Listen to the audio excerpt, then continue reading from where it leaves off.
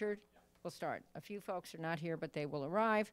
As everyone here knows, digital security is a growing focus for the country, for the private sector, and for all of us, many of whom are here at the Wilson Center. We've been a target, just like most of you have been targets of attacks, and we are trying to build a stronger, more secure workplace, and we care a lot about what Admiral Rogers does. We have also incredible strengths in our board member, General Susan Helms, in Meg King, and some of the others sitting around this table. We've started something called our Digital Futures Project, which will have as a component the cyber issue. I like to call myself the godmother of American Homeland Security. That's a very modest title. But when the Department of Homeland Security was created 12 years ago, I was there as a member of the United States Congress. The cyber issue was in its infancy. I marvel how far technology has come and how we can't even talk about protecting the homeland without talking about cyber. Most of us were slow to the dance, even including Steve Clemons. U.S. Cyber Command wasn't stood up until 2009, 8 years after 9/11. And our guest, Admiral Mike Rogers, is just the second person to lead it. He's hit the ground running, as all of you know, as the nation's top cyber warrior and as director of the National Security Agency. He brings to both gigs deep expertise in intelligence, cryptography, and cyber war. He's pushed for a smarter public debate. Watch, we're going to have one right now. And he's in a unique position to speak to the state of American digital security. As many of you may know, Secretary of Defense Ash Carter will be speaking here on October 29th, and he rolled out the Pentagon's new cyber strategy at Stanford University this spring. Tonight, here at the Wilson Center, Admiral Rogers, at his request, will take us inside what this means for his command. It's a vision laid out in a new paper that he's unveiling. We were proud to host his predecessor, Keith Alexander, here, and we're thrilled that Mike is here. He says he's been here before, but he's here now in this, welcome, in this dual-hatted position that couldn't be more important. This conversation is on the record. David Welna is right here on the record. And we're going to try to end promptly at 6 o'clock so that you can all join a reception with Admiral Rogers. Reception runs from 6 to 7. He can stay until 6:30. I think I have that right? Ma'am. Is that right? Yes, So please join me in welcoming Admiral Rogers, who will talk for a few minutes. I'll ask him a few questions, and then we'll call on you to ask your questions. So thank you all very much. You're very busy individuals. You have many things going on in your lives, but I thank you for taking some time to sit down and have a dialogue, because I'm interested in a dialogue, about the cyber challenges that face us as a nation, and specifically what is United States Cyber Command's role in helping to address those challenges. Because if experience has taught me one thing in the cyber arena, it is that this is ultimately all about the power of partnerships, about how do you bring together a broad expanse of organizations with different expertise, different capabilities, different perspectives, whether they be in the government, outside the government, whether they wear a uniform, they're in civilian clothes, whether they be a contractor, whether they be in private industry, whether they be in critical segments within our economy, whether they be in the educational or the academic world or the corporate sector. How are we going to bring this capability together in a coherent way to help us as a nation deal with a problem set that is only growing in its complexity? And you have but to read the newspaper or go to the net and grab whatever your particular source of insight is every day, and you will find story after story about the challenges facing us as a nation. I deal with that every day in my role as U.S. Cyber Command, one of our 3 primary missions, defending the Department of Defense networks. Literally every day, we are trying to fend off thousands of individuals, groups, nation states attempting to gain access to our networks. I've had to deal with, major penetrations, as of many in the private sector. I'm trying to create a learning, adaptive, innovative organization that is focused on how can we learn even as we're building the capabilities of the future. Because there is no one single organization, there's no one single technology that's going to work our way out of this challenge set. This is a long-term effort. In some ways, it reminds a little bit of the counterterrorism piece in that regard, that this is a long-term effort that will require a sustained focus at multiple levels if we're to work our way through this problem set.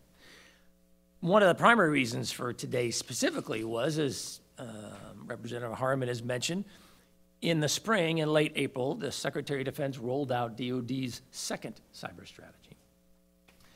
I wanted to wait a few months, both because I wanted the focus to be on that strategy, but also because, quite frankly, rolling into the fall, I wanted to use this as an opportunity to infuse the organizations that I am accountable for with a sense of, so what is the commander's vision? What is our intent? What are the principles that are going to drive us at U.S. Cyber Command as we try to organize ourselves to create this capability and employ it in the defense of the nation? So we have tried to use today as a vehicle, among other things, to roll out this idea. So what is this vision? What is it that U.S. Cyber Command is focused on, and how is it going to execute its three primary missions of defending the department's networks, of being prepared to respond to help defend the nation in response or for the potential for significant attacks of cyber in the cyber arena of significant consequence, and then finally, developing the range of capabilities that provide policymakers and operational commanders with a greater range of options for how we're going to deal with all this.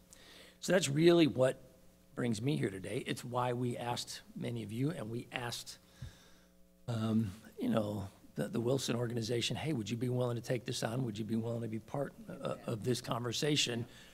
Because clearly, where we need to get to as a nation is not where we are right now. I don't think there's any of us around this table who would say to themselves, you know, I'm really satisfied with where the nation is. I think we're in a good place. I don't really think that there's a significant challenge here. I think all of us know that there's a lot of work. And I look forward to the questions. Jane and I have a little interaction. And then I look forward to the questions and the insights that any of you care to share. Well, I thank you for that, Mike, and for candid comments. We're going to have a candid debate here, and I trust that all of you are thinking of brilliant questions, which we will get to shortly. And the way we will do this is Meg will come up here because she can see to the end of the table, and those who want to ask questions will put their placards sideways, and then we will call on you. So just wait a few minutes. Most of you have not missed the fact that my last employer was the United States Congress, a very effective and efficient and bipartisan institution. Congress has been talking about passing cyber legislation for a long time, and it has passed in several forms in each house, but no law has emerged. How important is it, Mike, to have federal legislation on the cyber issue? To me, it's critical. When I'm on the Hill and I am often asked, so Admiral, what can we do for you? And I say, really, there's two things: in executing your mission and ensuring that we have the resources and the capabilities that we need to generate, the resources we need to generate those capabilities. But secondly, help create a legal framework that enables us to more rapidly share information both ways. And I always highlight to people, this has got to be both ways. I'm interested in the private sector sharing the insights that they see. I'm interested in our ability to push more information more rapidly to them. I'm interested in learning from my private sector teammates, is what we predicted what you are seeing? Is the intelligence that we are generating to help you really of value? What could we do that would make it more effective? We told you we thought you were going to see X. Is that what you saw? When you found yourself, you know, experiencing the effects of cyber activity directed against your networks, what worked? What didn't work? What did you find was effective? How can I replicate that capability, those actions that you took that were effective? How can we help to replicate them across a much broader swath? I do not for 1 minute pretend that cyber information sharing legislation in and of itself is some sort of panacea that will solve every problem and every challenge we have in cyber. It is a beginning to, as I said, a much longer process, but it is an important beginning to me. Well, one of the issues, and there are others, I'm sure Raj remembers them all up close and personal, is about the issue of giving immunity to the private sector if they share information. But, and I'm not asking you to speak to that because I don't think that's exactly in your sweet spot. But the other issue is the private sector having doubts about sharing it with the government. You know, we're the federal government, we're here to help you, is not resoundingly popular theme in the private sector.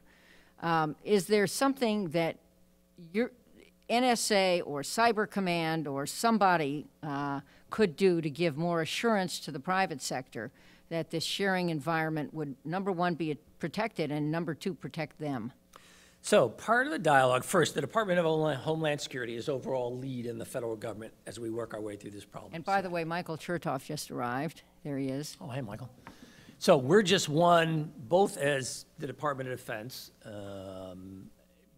whether I do that DOD under my U.S. Cyber Command hat or under my National Security Agency hat, we are just one set of elements in a much broader partnership.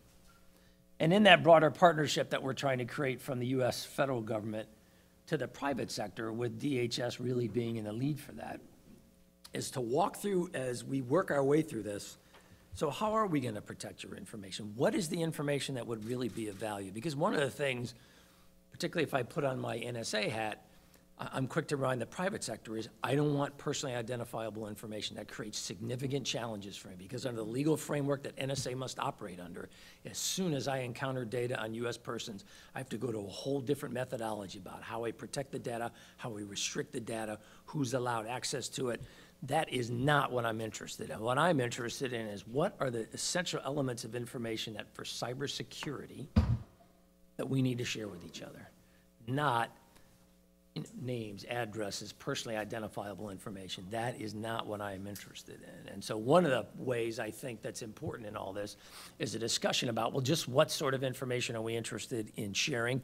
What's the formats that we want it in, both in terms of the private sector's ability to share with the government as well as the government's ability to share with the private sector in a way that's effective for them, not just what makes sense for us, but for them. And I know there'll be some challenges as we work our way through it. But for me, as long as we focus on the mission of cyber defense, I'm pretty comfortable that we can get where we need to be.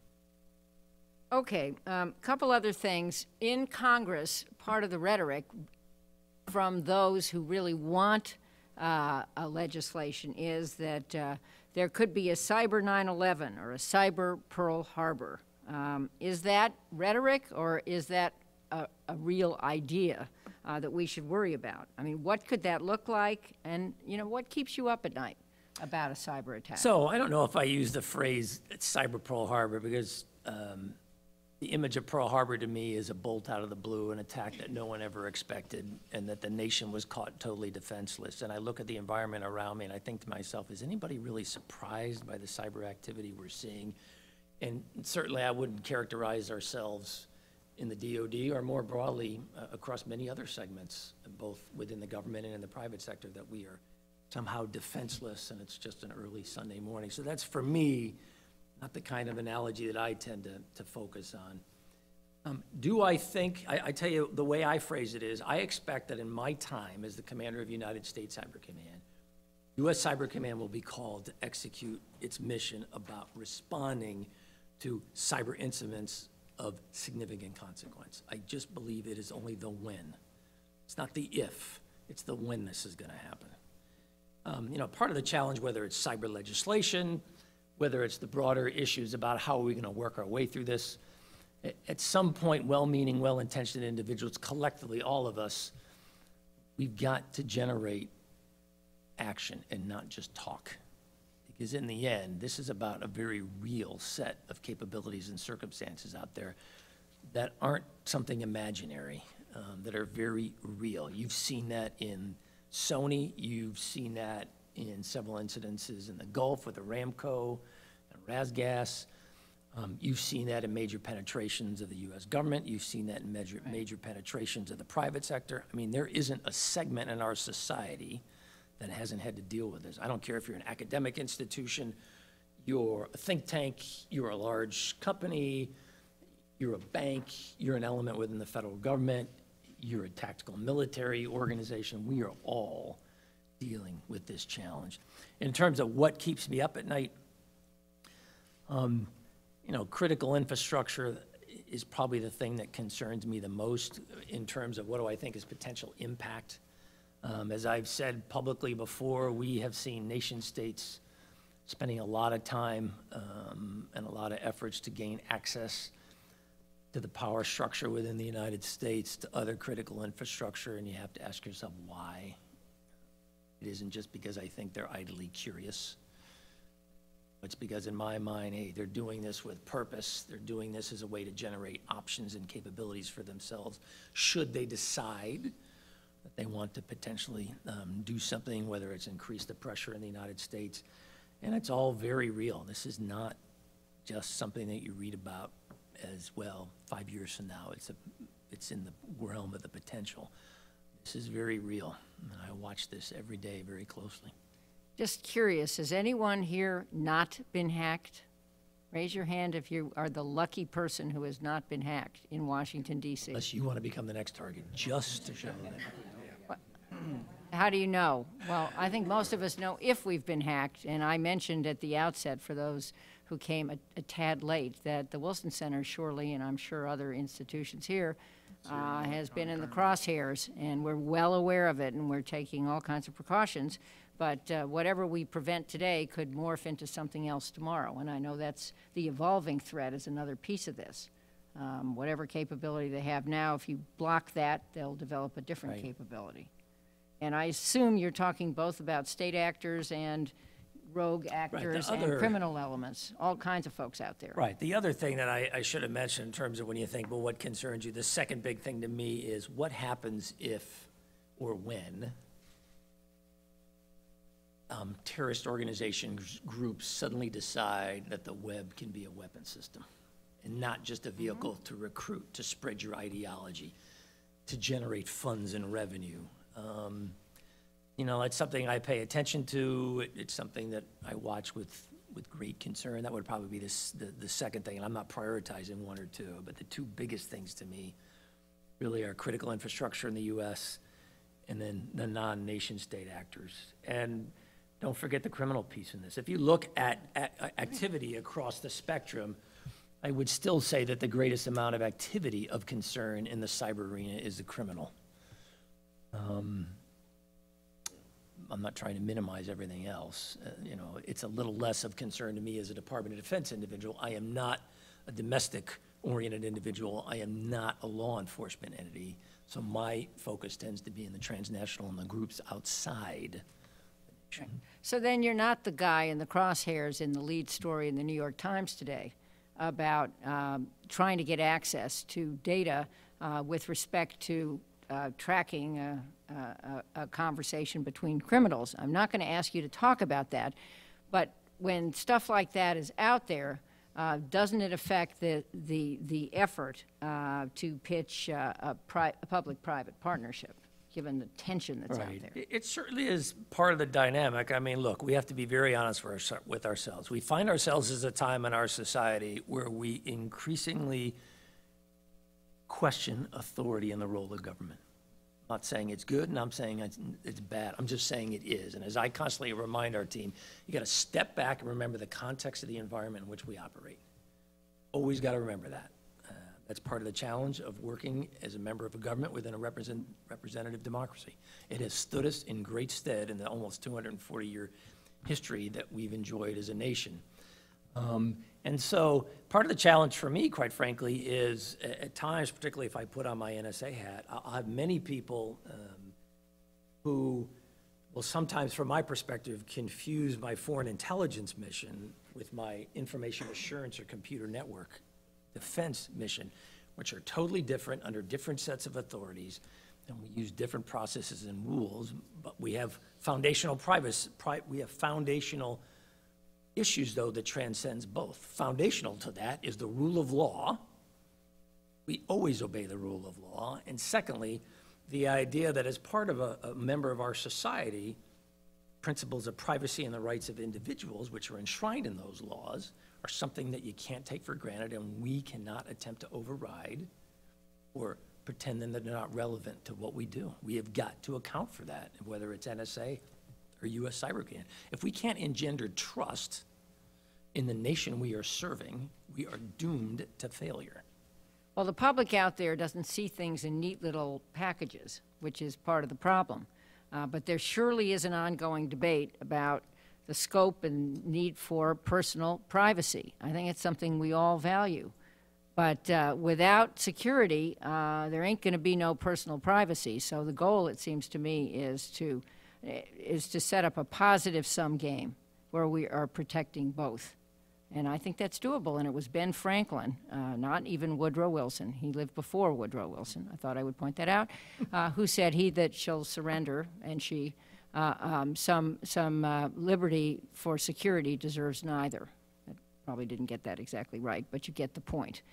We need more of both. And let me just close with two short questions, and then we'll go to all your questions. The first one is about investments by other countries in cyber as a part of their military strategy. Let's pick China. We're not the only folks on the block thinking about cyber as a part of our military strategy. How do we stay ahead of the curve if other nations are doing or trying to do what we're doing? Well, first, I would argue cyber is no different than any other, from a military perspective. Cyber, in many ways, has some of the same attributes we see in every one of the other operational domains. Most major nations of the world, if they have coastline, tend to have a navy, tend to have an army, tend to have an aviation or air force component to them. I believe that cyber will be foundational to the future, and you will see most nations putting some level of investment in.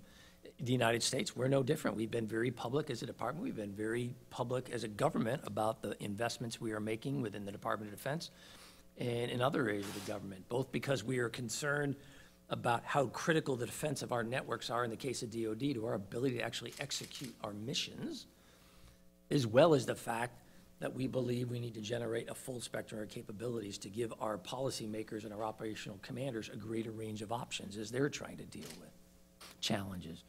But also mindful in all of that, that just as within every other domain within the military, the law of armed conflict, rules of engagement, broad frameworks for how we apply that capability exist, we need to get to the same place in the cyber arena. This is not a set of capabilities that we have developed just to be used indiscriminately. It will be a framework, that there'll be a basis for how we do it. And again, one of the reasons why I like dialogue with this is I believe in the long run, we have got to get to foundational concepts of deterrence and norms of behavior. Just as I've experienced as a military individual in every other domain I've ever worked in my career, we've got to get there in cyber. Because right now, I believe most nation states, groups, individuals have come to the conclusion that in the current framework, there's little price to pay for the behaviors they are choosing to engage in. And in the long run, I don't think that's the best place for the United States to be, and I would argue more broadly, globally, I don't think that's in the best interest of the world. I look forward to the day when we have concepts of norms about what's acceptable, what's not acceptable. We'll get there, but it'll probably take us longer. Well, how, I mean, I strongly agree with that. I bet most of us do, but what steps could we take now that would encourage an environment where there could be some conversation about norms of behavior? So, as a government, you've seen us start to have some dialogues in international forums about what we think some initial norms might look like. You have seen us within the DoD articulate a strategy, talk about what we're creating this capability for, how we would envision this sets of capabilities being used. Again, because we're trying to communicate to the world around us, we are doing this for a reason. It has a framework to it, and we want, quite frankly, we want you to understand that. If you looked at the first DoD cyber strategy, for example, you saw nothing about ideas like deterrence. You saw nothing about offensive capability. In this second iteration of the strategy, we intentionally tried to engender a broader dialogue about that because we want the world around us to know.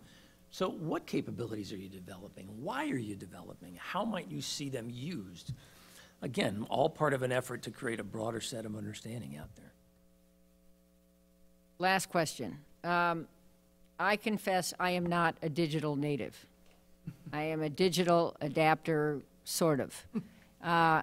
You are, I'm sure, a digital adapter, really. But I doubt you're a digital native, just trying to figure out how old you are. Oh, yeah. You are hiring digital natives. Their brains are wired differently. Their views of authority and hierarchy are different. How does the culture work, or does the culture work, or how are you going to make the culture work with a bunch of nerds who know tons about this in a military environment? So I will tell you, when I started my journey in cyber in the Department of Defense like 12 years ago, one of my foundational concerns was in this hierarchical bureaucratic structure we have within the department, are we going to be able to bring in a workforce that is adaptive to change, that's agile, and that comes from a very different background and perspective than those of us who have been doing this for a while? And I'll be honest, 12 years ago, my thought was, ooh, this is really going to be hard. I will tell you, one of the most pleasant surprises I've run into in cyber is the fact that the foundational idea of service to something bigger than yourself resonates every bit as much today with young people as it did when I was that age, and I was thinking about what did I want to do with my life. So what I remind our leadership is, mission is what motivates the men and women who have decided to be part of our team. That we have got to create a structure where everybody doesn't have to be out of the same cookie cutter. So we have civilians on the team, we have contractors on the team, we have uniforms on the team. I said, look, we want to do that in no small part because we want to appeal to a spectrum of capabilities. And particularly on the NSA side, if you walk out and you were at Fort Meade and you sat down with some of the amazing men and women who are doing this job every day, there are people with pigtails and flip-flops and shorts and tie-dye t-shirts, regardless of the temperature or the time of year. And I remind them, hey, look, it takes all of us working together. The thing that I remind everybody, though, that's foundational is mission, obeying the rule of law and remaining accountable to the citizens of the nation we defend, acknowledging that as humans, we are going to make mistakes. NSA and U.S. Cyber Command are amazing organizations powered by some really cutting-edge technology. But at their heart, they are enterprises driven by men and women. I remind people, even the most motivated, hardworking man or woman will sometimes make a mistake. So when you make a mistake, we're going to stand up and we're going to acknowledge we made a mistake. And then lastly, don't cut corners. When you cut corners, that's when you try to get yourself in trouble. Focus on the mission, focus on doing things the right way, be exactly where we need to be. It's kind of what I've tried to talk to the workforce in the 18 months in both jobs that I've been there. Well, I look forward to seeing you in flip-flops and a T-shirt, and I'm just guessing that's how you kind of hang out with some of that workforce. How terrific. All right, brilliant questions, one each. Please, no speeches. Where's Meg? Meg, come here. I see Jim first, and then Meg's. Turn your cards sideways. So let's start with Jim, but then Meg, do it. Jim, you're up. Jim. What is sideways? Me? Yes, you. Admiral, Hey, Jim. I'd really like you to discuss But the whole I think we idea. should use mics because the acoustics here, we'll just pass it around, are bad, and a lot of people far away want to hear you. Yeah. So talk into the mic, don't just have it there. Got it. Okay, Admiral, I'd really like you to discuss the idea of the deterrence aspect of this.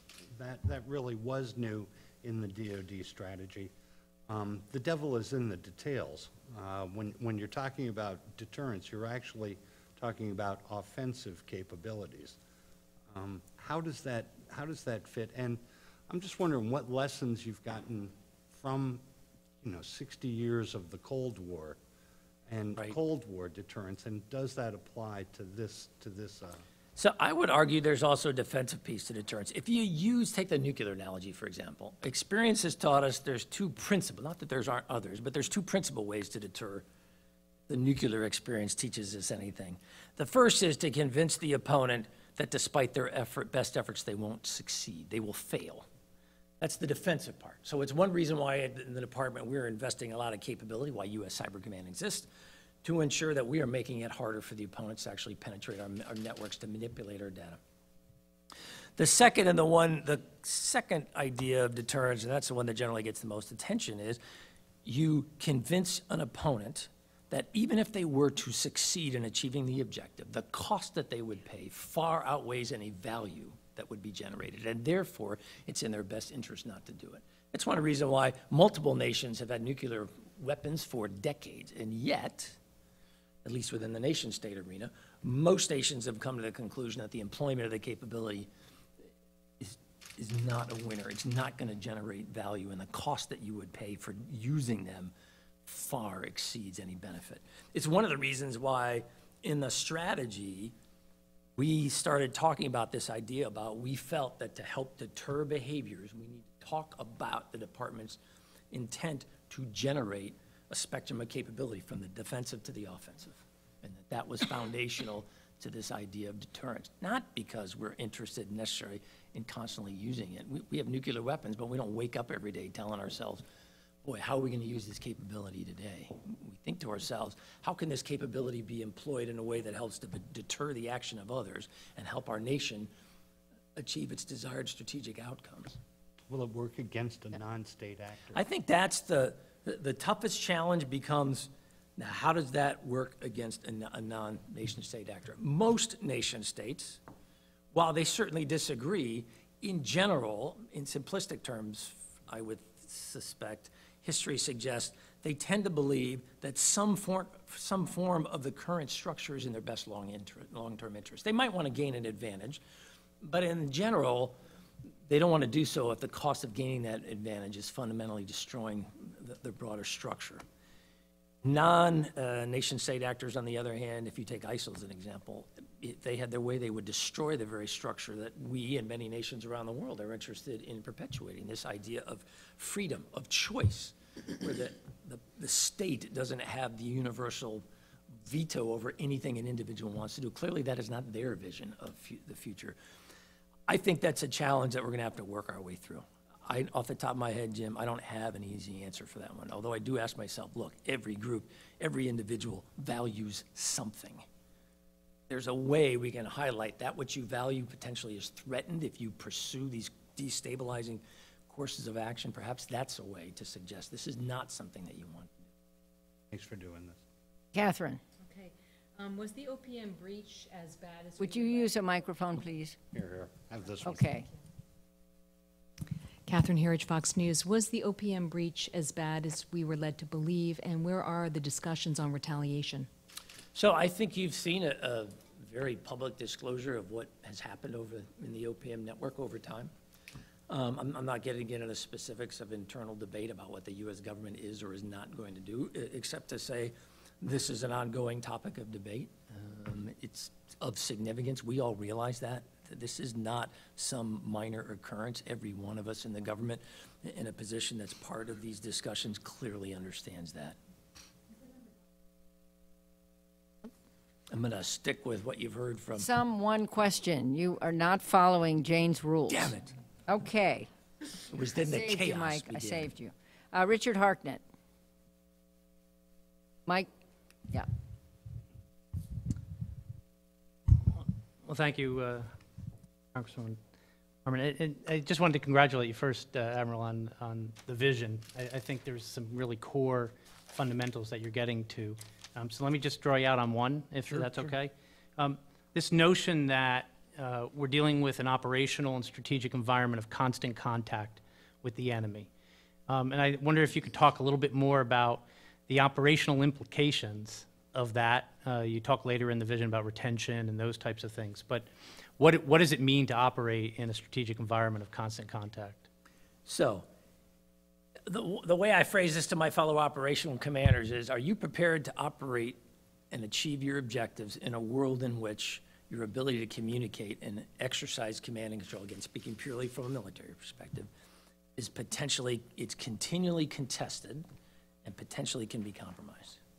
We've literally spent the last 20 years in the post-Soviet environment in which we within the DoD operated in a world in which our ability to communicate, our ability to share information, our ability and the confidence we had in the data that was visually presented to us was uncontested, was always very high. So one of the challenges for the future is, what are you going to do when you have to operate in a world where that isn't necessarily always the case? That changes a commander's mindset. It changes the way you prioritize. It changes the way you look at your networks.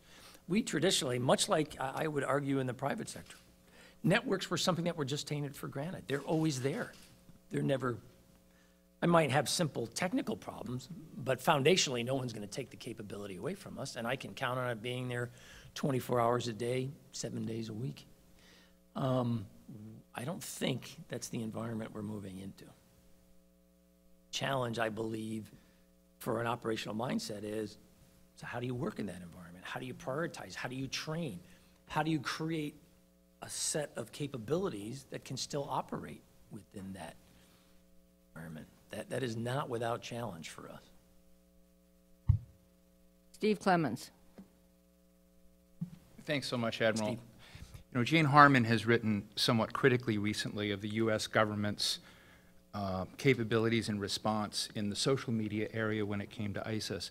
But when you go more deeply, when you think about the pipeline of people that you're trying to attract, what's brought to mind is David Ignatius's book, the novel The Director, in which we weren't talking about flip-flops and tie-dye shirts, but full-body piercings and tattoos and just a very different culture of people. We got those too. But the point of it was people who didn't think about the boundaries and frames of norms and ethics that normally are part of our society. In fact, the bad guy in that, if I'm not, spoiling the Don't end, spoil the plot for everybody. is someone who David would came be out upset. of that milieu. Yeah. When you see what's going on with ISIS, or you see the cultures and ecosystems that Russia is promulgating, or North Korea, or Iran, or China, where what they're willing to invest in is so far beyond the boundaries and rules and ethics you're willing, and you say here today, are important, it just seems that in the long run, your people are at a disadvantage when the other side has no rules. And I'm interested in how you deal with that tension. Well, my first comment would be that's not unique to cyber. Right. You can find that across so many of the DoD mission sets where the framework and what we believe is acceptable, what we believe is reasonable is very different from many of the nation states, groups, and individuals we have to deal with in the world around us. I'm the first to acknowledge it's a challenge, but what I remind people is the edge for us isn't our technology. It is the gray matter in the heart that drives our men and women. That's our edge, you guys. And when you look at that framework, I remain confident in our ability to deal with this fundamental challenge where we've got a world with people with a very different perspective and who are willing potentially to engage in behaviors that for us would be totally unacceptable. The other thing as a leader I try to remind our team is if we have to compromise who we are in the name of our defense, they've won. They're going to turn us into something we're not. And I don't think that we have to do that to achieve security for our nation. Maybe another way to put that is ultimately the goal is to win the argument, and we do that with our values, not with swords and computers and viruses and so forth. Next question is Patrick Tucker. More about it. Thanks. So thanks for doing this. Back in February, you had a tense and interesting exchange with Yahoo's Chief Information Security Officer, Alex Stamos. I was there.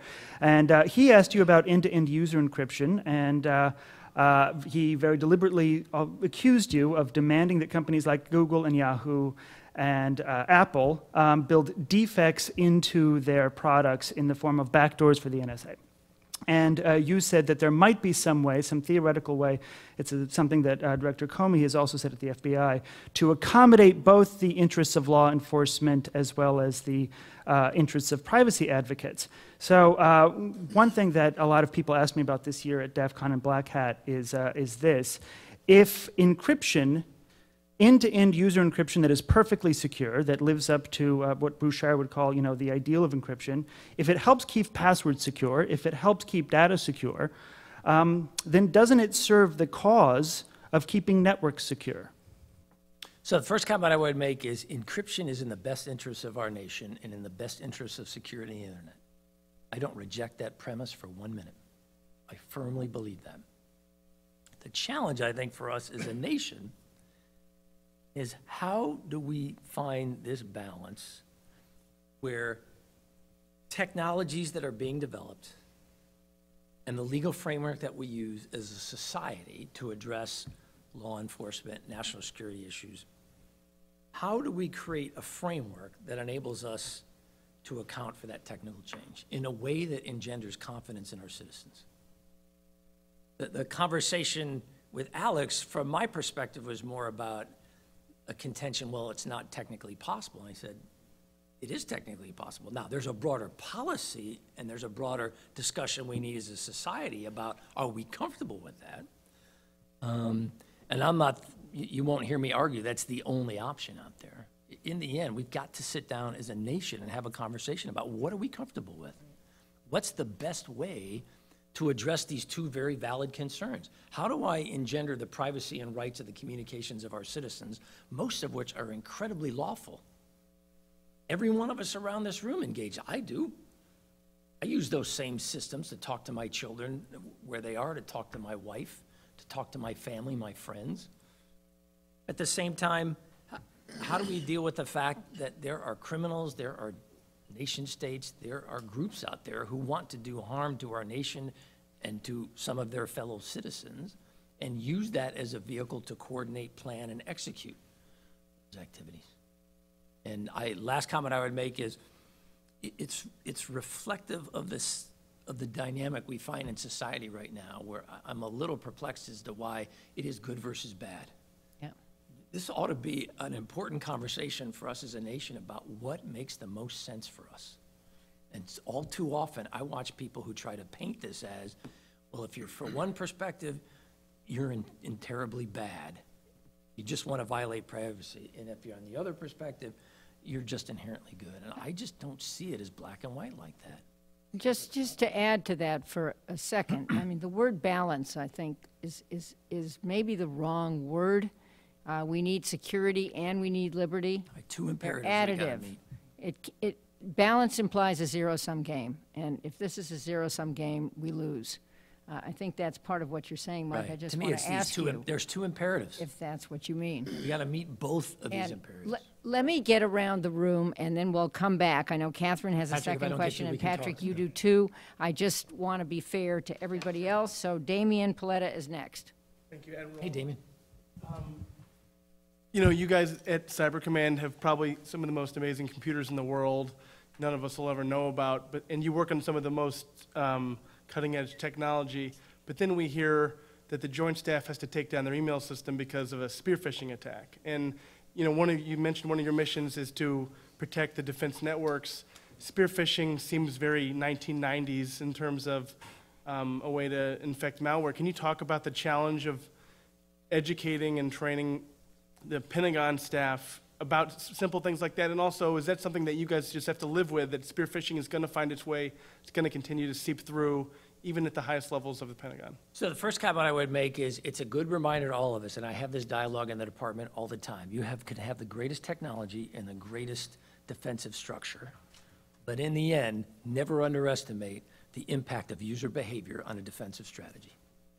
So if you look at that penetration, which we have publicly acknowledged, that campaign went against dozens of networks, segments of the network within our department.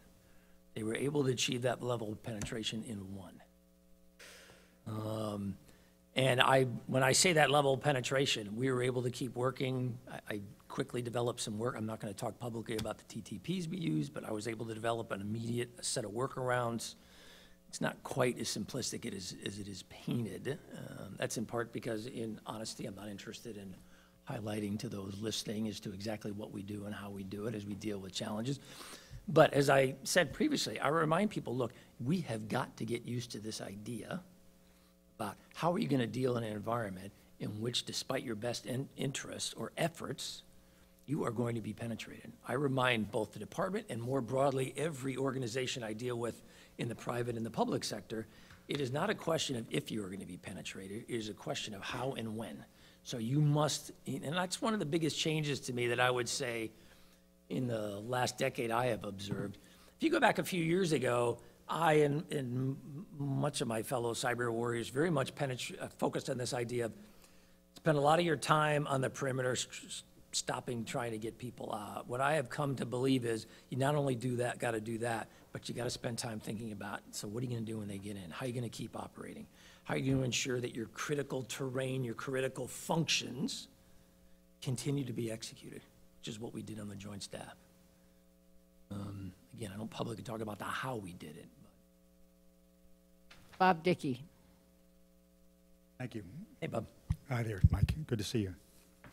When you were speaking about the way the bad guys, if you will, when they develop a success, and we develop a defense to that, then they develop another step that then we have to defend against. It clicked to me that's much like the bacteria that are getting smarter.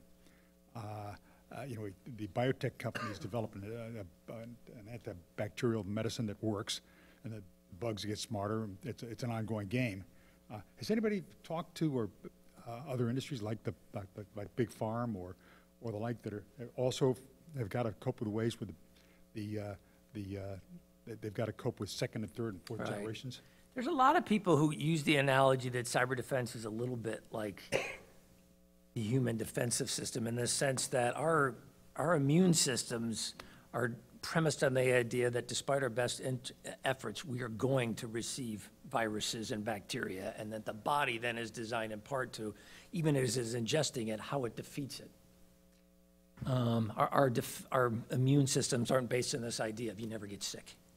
In many instances, hey, you got to sick to get better. How do you make sure you never get chickenpox? Again, you get infected one time, your body develops a tolerance, and then it doesn't happen. And I'd be the first to admit, the changes in TTPs, if you take the last issue that Damien had talked about, the same actor tried almost the exact same thing a week before. We totally forestalled it. Within a week, I watched them totally change the structure that they used. They came at, same actor, literally in a week, came back with a totally different scheme of maneuver that I had not seen before. It's just, as I remind the team, look, every day, this is a game where, this is not a game. Every day we are on contact with a series of adversaries that want to penetrate the network, gain more insight, steal data, potentially manipulate data. We are up against an adaptive set of adversaries here who are constantly changing. So we have to be innovative and agile if we're going to keep up with that. And we got to acknowledge that we're not going to be perfect. So part of our strategy's got to be, so what are we going to do to keep going despite our best efforts if someone gets in? We have about 5 minutes more, so Catherine and Patrick, my apologies. You can talk to Mike at the reception, but next question is from Graham Allison, all the way down there. Hi, Graham. Use a microphone.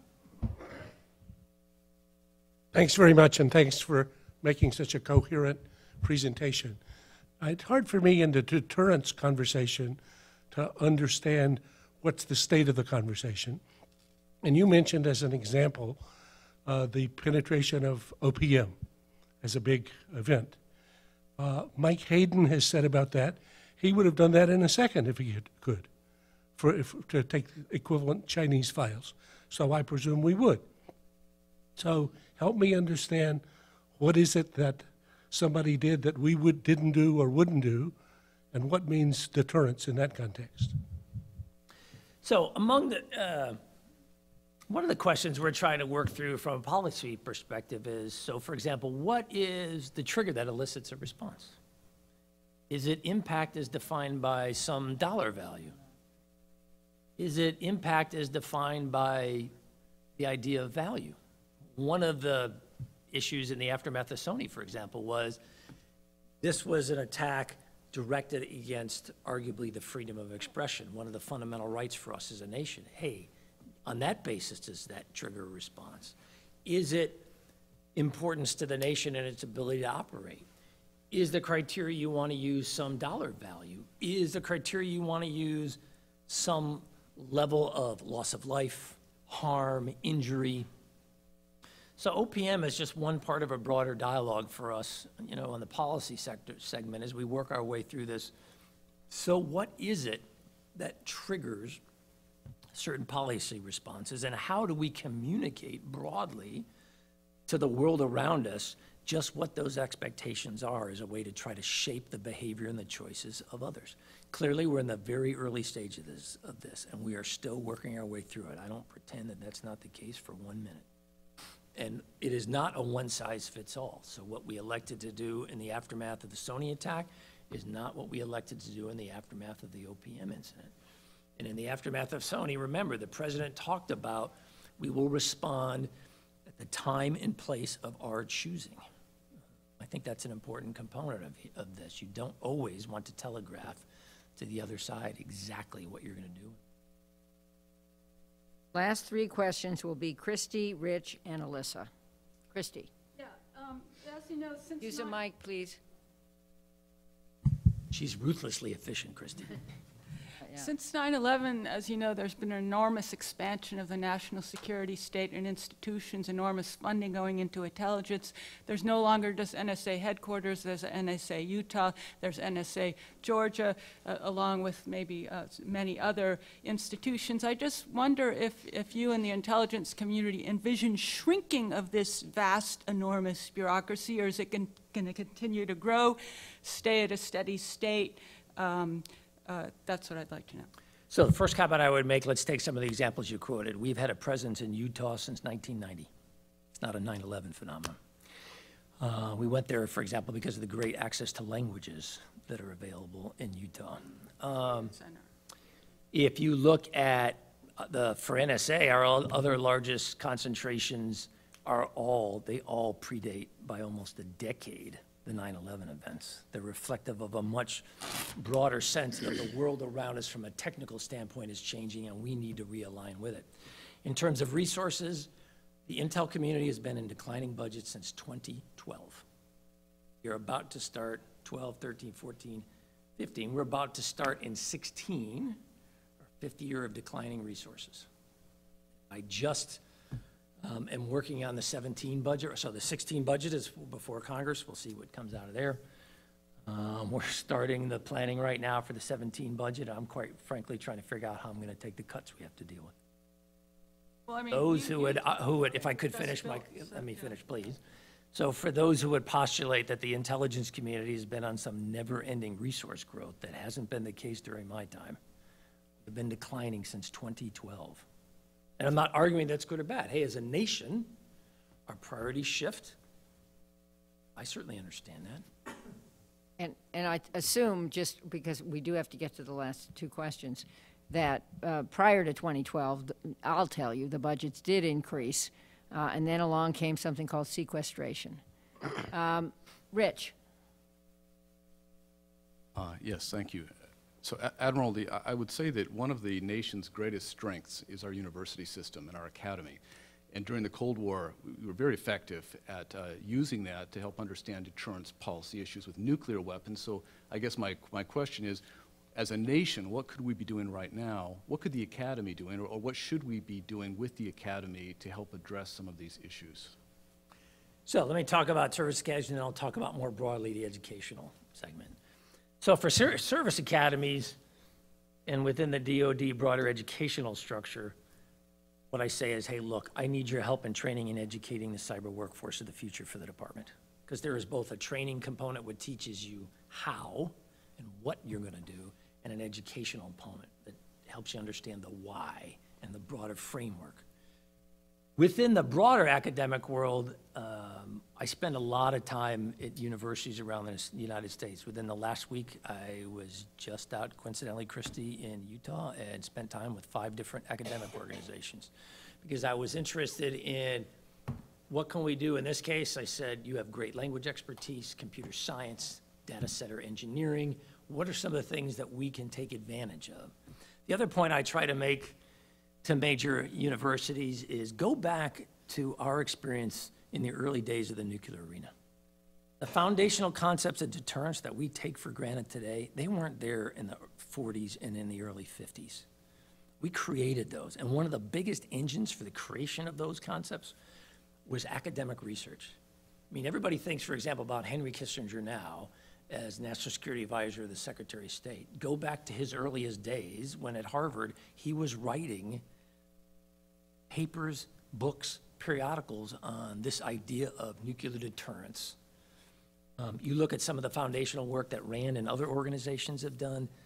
What I try to tell the academic sector is help us think through the really tough challenges. That's where you are really uniquely positioned in my mind, in a way that I, quite frankly, am not. Hey, my focus is on the day-to-day. How do I help defend the department's networks? How do I achieve our vision? How do I execute the mission set the department has given us? I don't get to spend as much time as I would like about the broader range. That's where the academic world, I think, really can play a big. Alyssa.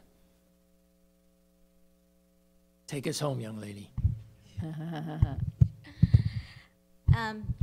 What was Cyber Command's role in responding to the OPM breach? It's been said on Capitol Hill, U.S. officials said it began in November 2013.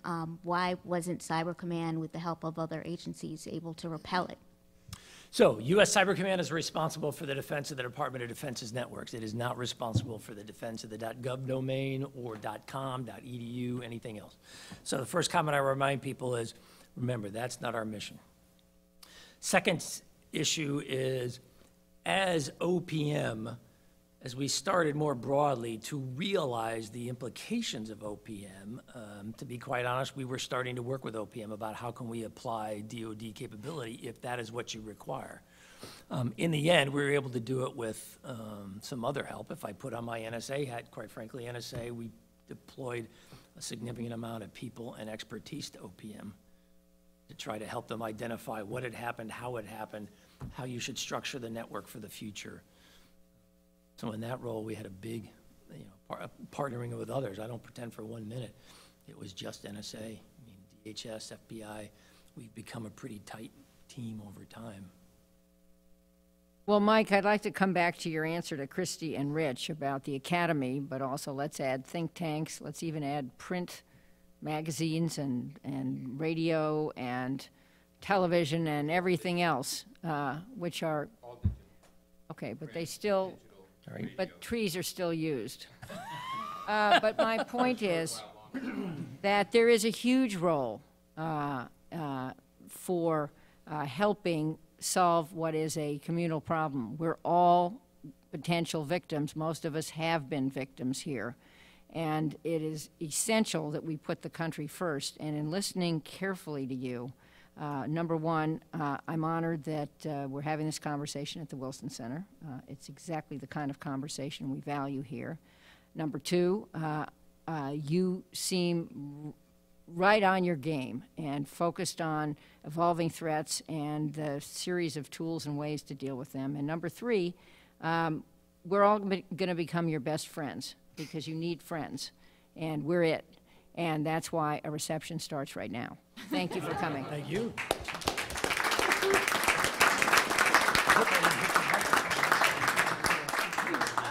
Please accept my. He was great. Yeah. Occasionally I would. I thought, oh my God, I'm tapping this thing. Oh, they got another, okay. No, no, Thank you. Yeah, you're right from my face. Gary.